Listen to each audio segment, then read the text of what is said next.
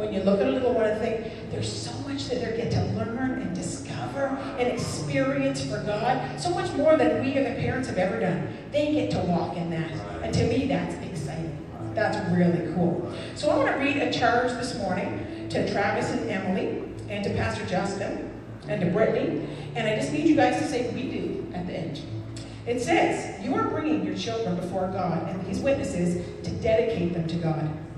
By this statement of faith, you commit that together, not just mom or dad, but together, you will raise your child in a way that pleases God, by instructing them in God's word, by introducing them to Christ's love and their need for salvation. Awesome. And to the church, now it's your part. Do you as a church family commit to surround them in love, grace, and truth of the body of Christ? Will you stand with them in prayer, speak the truth in love into their lives, serve them in humility, and encourage them in the word of God? And do you receive these children as a blessing from the Lord to be instructed, protected, and blessed in the fellowship of believers? We do. We sure do. I'm going to get the dads to come up and pray over their little ones, and then after that, I'm going to get the pastors to come up, and we want to pray over them. So Travis, we'll let you.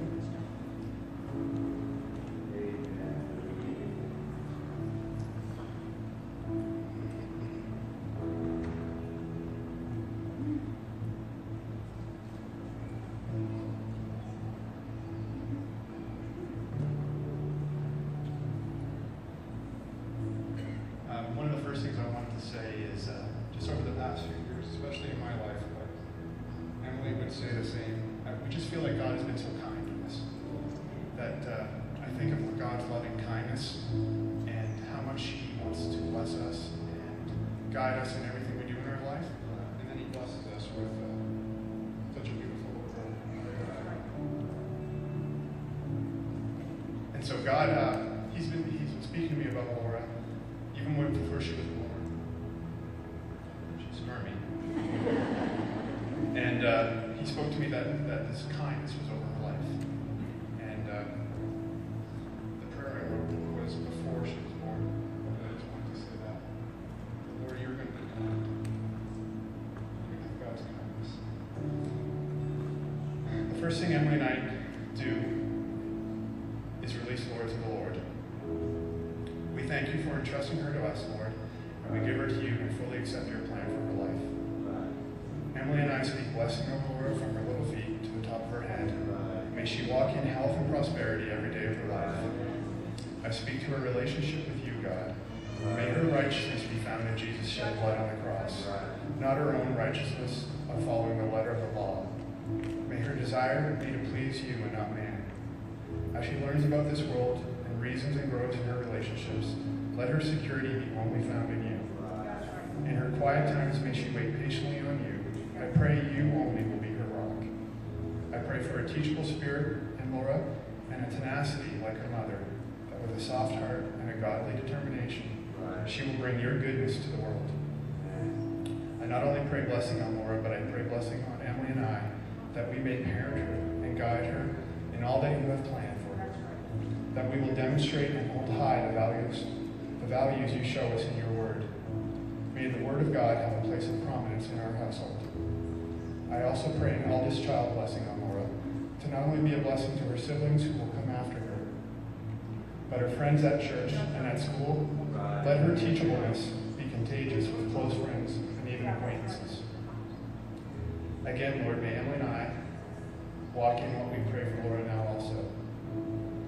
Above everything else, may Laura love God with all her heart, with all her soul, and with all her mind, and love her neighbor as herself. Let Laura's strength be the joy she finds in God alone. As she praises God, let her heart leap. We pray for true peace for Laura that transcends all understanding and will guide her heart and mind in Christ Jesus. That she will think on things that are true, that are noble, that are pure. Whatever is lovely, whatever is admirable, if anything is excellent or praiseworthy, she'll think about these things. We pray for patience for Laura, that in everything she puts her hands to will bring a calm over her, not frustration. And Lord, for the church, whom her mother and I love so much, and the world who have not yet come to knowledge of the Lord, may Laura Laura's kindness and goodness be rooted in her life.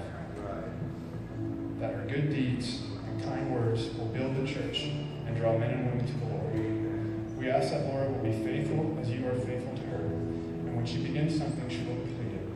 And when times are difficult, she will be steadfast to accomplish what you have called her. I pray in humility and grace that Laura's heart will always be soft before you, that though she will have great strength that is apparent to those around her, her spirit will be gentle in her approach. In all of these things, Lord, we understand that it is only through your Holy Spirit with us that any of us can walk so holy and set apart. So we pray for a filling of your Spirit. And we finally pray for Laura's self-control. Self-control does not come by putting our faith in ourselves, but by putting our faith in Jesus Christ, who is the only perfect man. May Laura put on the Spirit of Christ like a coat daily, that she will walk in the self-control that God can only give her. And God, as you are Laura's true Father, I thank you for entrusting her to my care.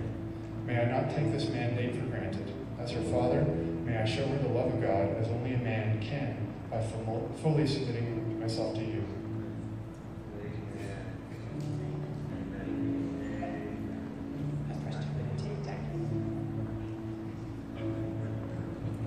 I'll take four.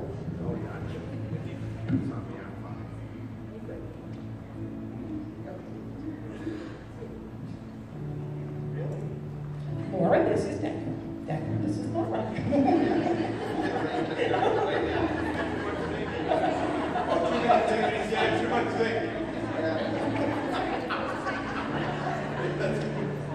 All right, let's. Okay, this way. There we go. All right, let's pray. Father, we're so thankful for Laura and for Declan this morning. Father, we thank you, Lord, for every gift that you've placed in each one of them. Father, we just call forth their destiny today in the name of Jesus. Father, we believe they're going to serve you with their whole hearts. But Father, they're not just going to serve you. Father, they're going to make a mark in this world for you. Father, I just pray that you're going to give each set of parents wisdom as they raise these little ones. Father, that you're going to be glorified in their lives and in their families. Father, we just pray, Lord, that they're going to have your peace and your wisdom. Father, your favor. And Father, even as these dads prayed this morning, I pray that wherever these little ones go, they're going to tell others about you. Father, they're just going to leave their mark on this world in an incredible way. Father, we speak health upon them today and wholeness. Father, we pray that nothing that the enemy has planned would prosper. But Father, they're going to walk in health and in every good gift that you have planned for them. So Father, we just bless them today. We present them to you, and we believe that your blessing is going to rest mightily on their families. In Jesus' name, amen.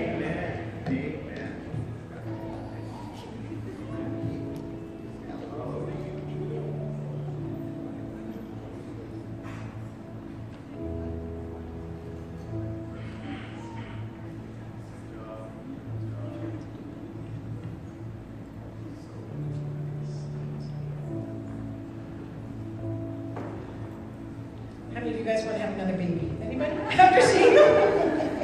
Some of you are saying, no. I wasn't getting so old.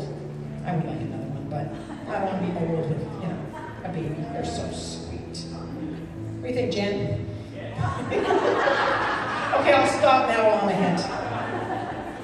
I'm going to show you the video announcements in just a minute so you can know what's going on in the church. I just want to share an answer to prayer. Last Sunday, we prayed for Sherry and Larry's brother, who was having a liver transplant, and he's doing extremely, extremely well. He's up for prayers, and this is a real answer to prayer. So thank you for those who've been praying all week, and we just wanted to let you know where we prayed last week, but he's doing really, really well. So we're thankful for that. So if you have a look at the screens, we've got some video announcements just to let you know what's going on.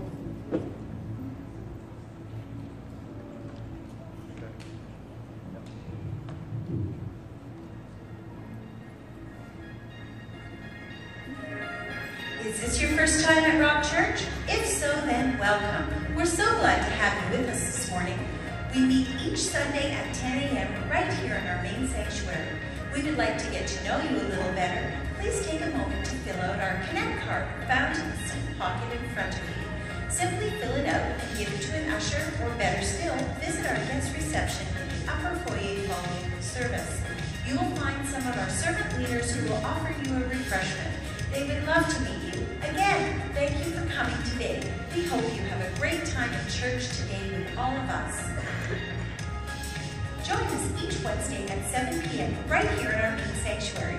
Our time together will include worship, prayer, and a time centered